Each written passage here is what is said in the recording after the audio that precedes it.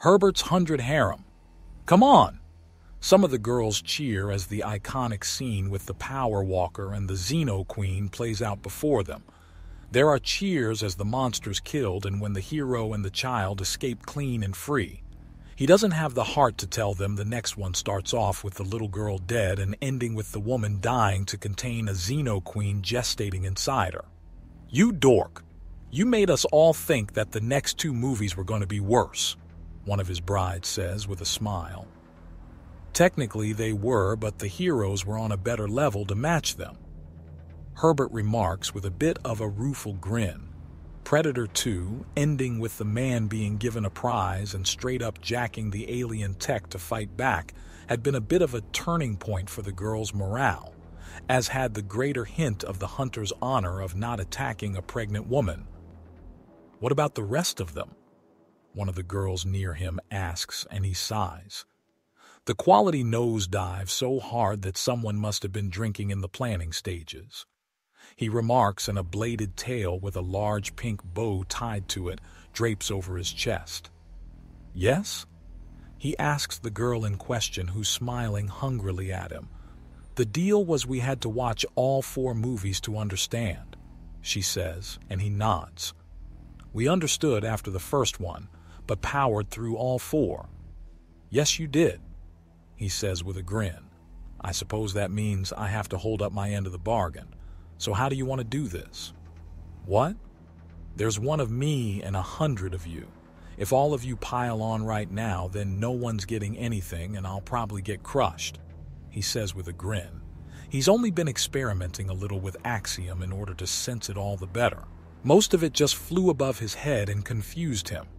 It involved a lot more mental calculations in ways he wasn't comfortable with or all that capable of. Self-empowerment was easy enough, but beyond going from mortal to monster, it wasn't something he could use all that much or all that well, to be honest. But he could tell them apart now, even when they wore identical clothing and tried to trick him. There was a little something extra, but for the life of him he couldn't describe it, despite several very wordy attempts to do just that in his reports. Well, we drew lots, she says, and he raises an eyebrow. Ah, so that's what's going on. Did you now? He asks. Let me guess. You're one of the earliest numbers, if not the first. Number 2.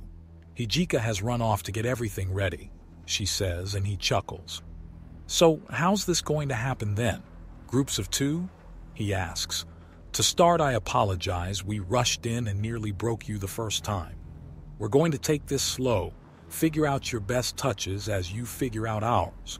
We're going to straight up seduce you. She all but purrs at him. He raises his eyebrows at the idea. You know that normally comes before the marriage. We got a little turned around. Now go get something you can move in on that looks good and run a comb through that mess you call hair. We're going out. Excuse me?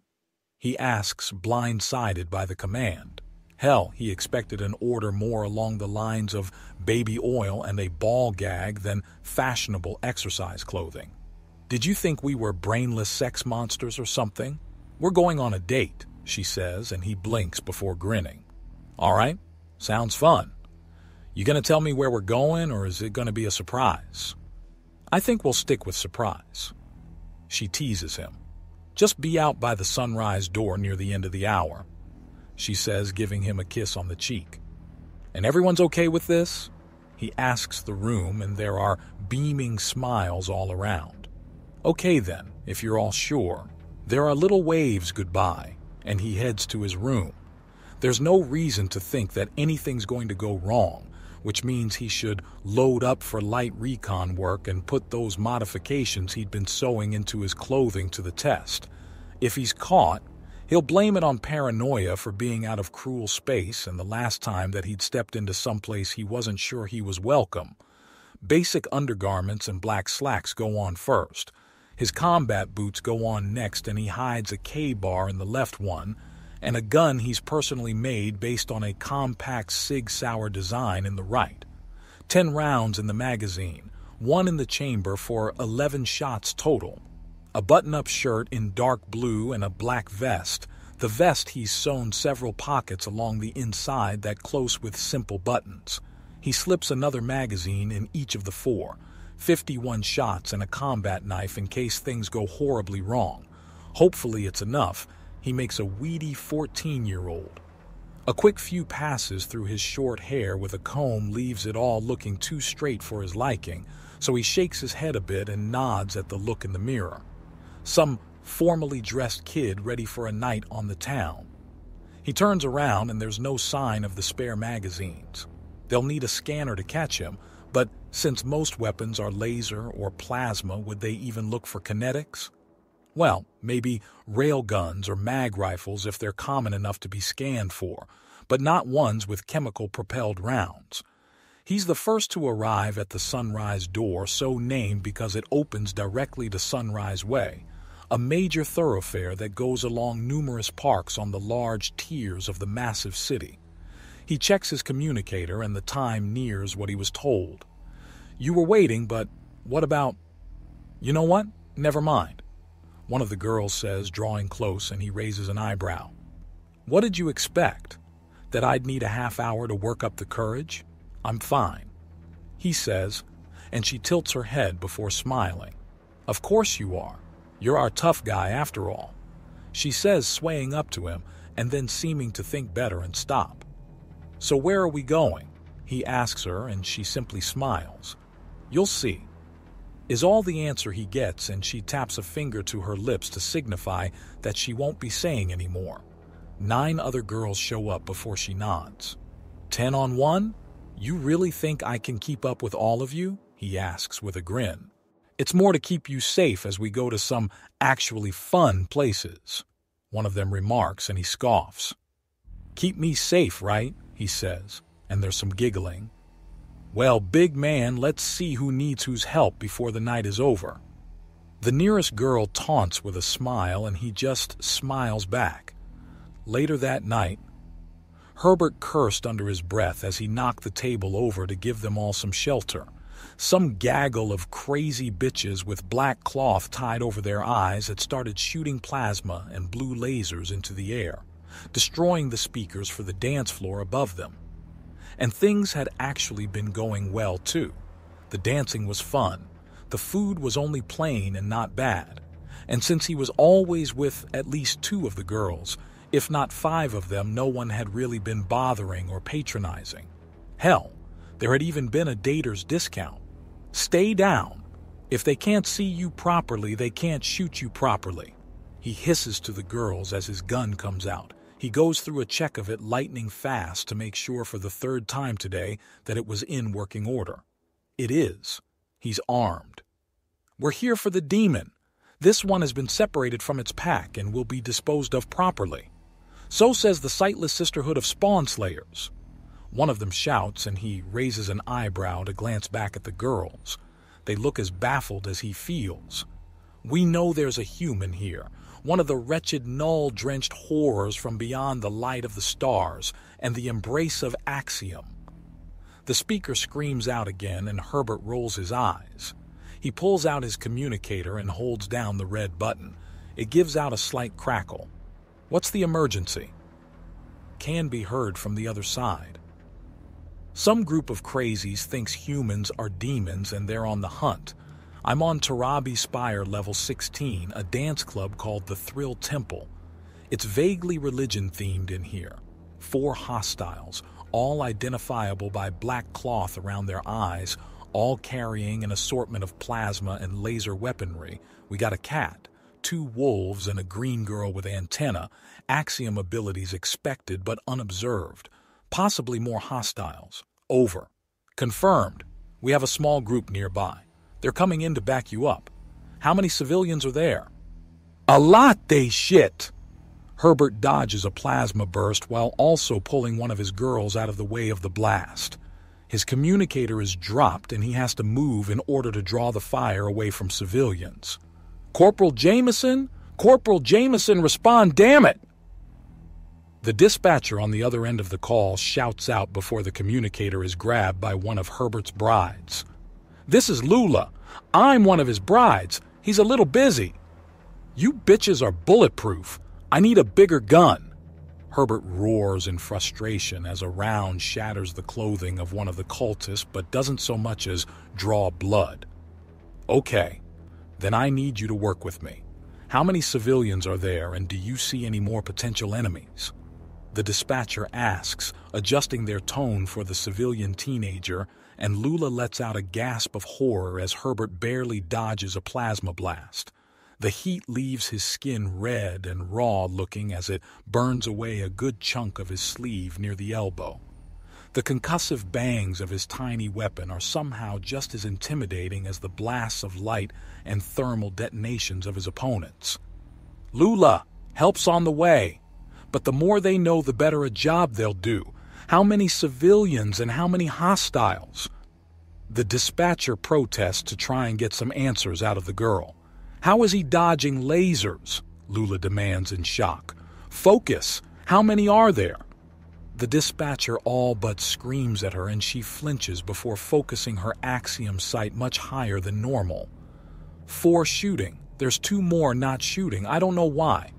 It's packed in here, but everyone's trying to crawl away. Lula explains. The 2 not shooting are threats. Good. That's the smart thing to do. Get down and stay down so stray shots don't get you.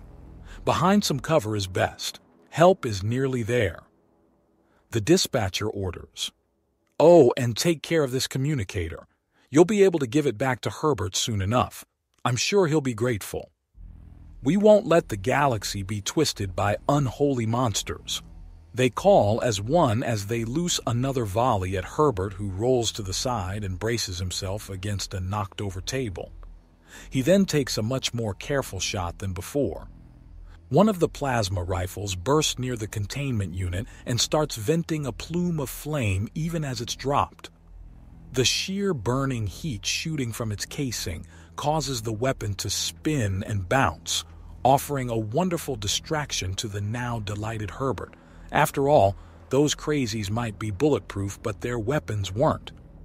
A second careful shot slams into the side of a laser's barrel, and its wielder instinctively pulls the trigger.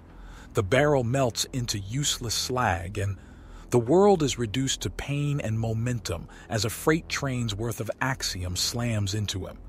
He rips at as much of it as possible to protect himself as he goes through the back wall at a downwards angle and digs a round furrow through the meters-thick platform. "Aw, fuck!" He grunts as he staggers out of the trench, his carcass carved into the concrete and metal, with blood dripping from his nose and leaking from around his eyes. Despite his defense, it felt like someone had stuck his guts in a blender on puree after shoving a bowling ball into his skull. You fight well for a monster, but it is the duty of the sightless sisters to see those such as you slain. A voice says above him, and one of the blindfolded idiots he had dismissed due to a lack of weapons floats right above him, with another floating up by her side as he notices the other 4 stomping out after him. "Monster, am I? You're the ones who brought terror this night." He spits back, mostly to buy another moment or 2 to figure out a plan. "We are here to free those girls from your wretched grip, you false threat thing." She spits out before there's a scream of rage from inside the thrilled temple. His girls come rushing out and slam into the sightless sisters, tail blades blazing with axiom pining them to the ground and slamming the tail blades either through the weapons or right in front of their faces. Then they're blasted back by the axiom adepts, who then deflect a flurry of bullets from Herbert and stopping his charge with knife mere inches away from her stomach. He grunts and growls as her sheer power holds him still in midair. One uses her power to keep everyone else away, as the other focuses axiom into a physical blade glowing brightly that she grasps with both hands and holds over Herbert. Then her hands explode, followed by both a cratering in the platform and the thundering bang of a sniper rifle. Herbert drops to the ground and finds his balance. Her scream of utter agony distracts her double, who turns just in time for a 40 grenade to catch her in the side. Her shield is strong, but the blast still sends her staggering. Herbert takes the opportunity to pull at the surrounding axiom and focus it into his gun even as he slots another magazine in. Something in his mind clicks. His shot traces a wake of power through the air, and the right arm of the adept is reduced to so much chunky salsa. "So what took you guys?" Herbert asks, staggering fully upright and stretching. The troopers rushing in slow down a touch and chuckle. "We took the scenic route." The man with the grenade launcher notes even as he slots another explosive shell into the launcher. "Bring any souvenirs for me?" "About 40 millimeters of fuck you to be delivered wherever it's needed." "My favorite, who's on the big gun? Any special names?" "A nerd, Robert Mason." "Probably for the best these bitches have been, ga," Herbert says before his adrenaline crashes, and the utter agony that his torso's been reduced to hits him like a sledgehammer. "Someone call an ambulance," he says as he falls to his hands and knees and struggles to keep his heart rate and breath even. "Hold on, buddy. You're gonna be fine." The grenadier assures him, and he nods as he takes deep, measured breaths despite the urge to gasp and choke.